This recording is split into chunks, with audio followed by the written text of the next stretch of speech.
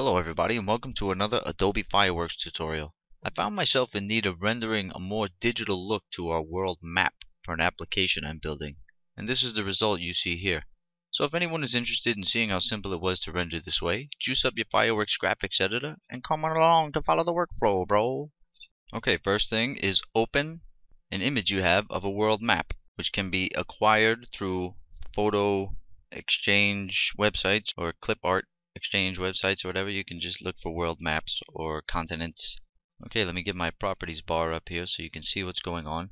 And as everybody knows, you can highlight an image, or you can just grab your magic wand and click some kind of shape that has a different outline than everything else around it, and press Ctrl C and Ctrl V, and what you'll have there is a cutout. You can also adjust the precision of the marquee and everything like that when your magic wand tool is at play. But you can't work with or treat this object like a raw graphical path, and that's really what you want to have to apply the most graphics editing to it. So let's just press Ctrl X, we don't want that. So let's highlight the image again, and now what we're going to do is grab the magic wand tool, and I'm going to highlight all of these. And you can adjust your tolerance and your edge to make it just the right cutout that you need. But what I'm going to do is press Shift and hold as I select all of these. And if there's some small ones, I can zoom in by pressing Control and mouse wheeling, so I can get those small ones too. You don't want to forget anybody. So just highlight all of those. And if you happen to mess up and lose all of your selections, you can just press Control Z and it'll back up one step for you. Okay, now when it looks like little tiny maggots are wriggling along the edges of all of your continents that you once selected, then you go up to Select, Convert Marquee to Path, and this is the magic part here. Now we can just take the image that we used in the, let's turn our canvas first to black so you can see what's going on. Then we can take our image that we used as a guide and Control X, and now you can see we have here, let's remove that edge so you can see exactly what's going on. There, that's 100%. So you can see I've effectively punched everything out. And now the beauty of this is then you can put any kind of gradient fill if you wanted to have maybe a gradient fill, and you can give it edges easily.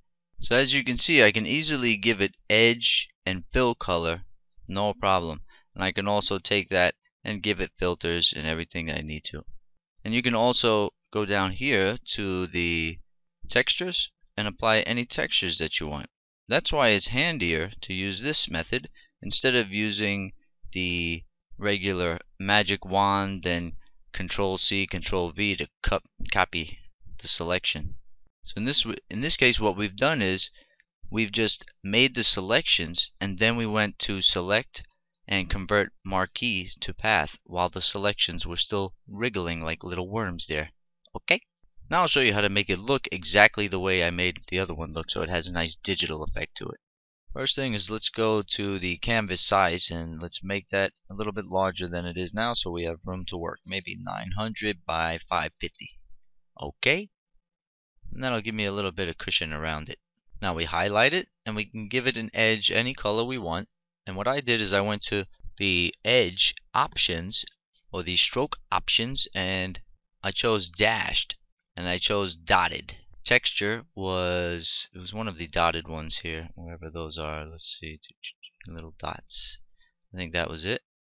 And I brought it down, way down, something like that.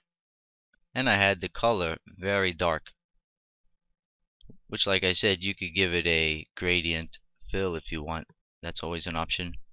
So once I had that, I just gave it an inner glow. I went to Filter, Glow, Inner Glow, and I made it the bright green. Made it spread really good. Brought it down to 2, and then down here a little bit. And then that's what I wound up with.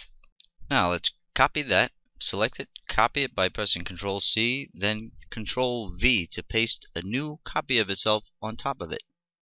So you can see if I move it out of the way, there's 2 of them now. I'll press Control Z to put it back. What I'm going to do is just press up once and over to the right once. I'm going to highlight that one on top. Control C, Control V. Do the same process. Up once, over once. Now I can highlight all 3 of those press Control G to group them. And now it's all one group that you can move around. And then I took a rectangle and I put it behind everything. Well, really, when you place the rectangle, it's going to be in front of everything. And let's just make that solid. Actually, let's give that a gradient. Radial.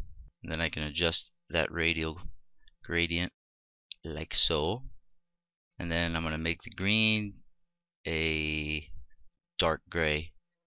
And then this black. And then highlight that and press Control Shift down arrow key and it'll put it to the back. And there you go. And then finally what I did was I highlighted my little group there. I went to filters and I dropped shadow on it. And I adjusted the shadow to be facing this way. I made it about 4, made it more tight and all the way visible. Like I said, using the select convert marquee to path is a good way to take those magic wand selections, and instead of grabbing the actual bitmap that's under the selection, you can make the selection into an actual native shape in Fireworks to do whatever you want with it. Okay, I hope you enjoyed this one. We'll see you next time.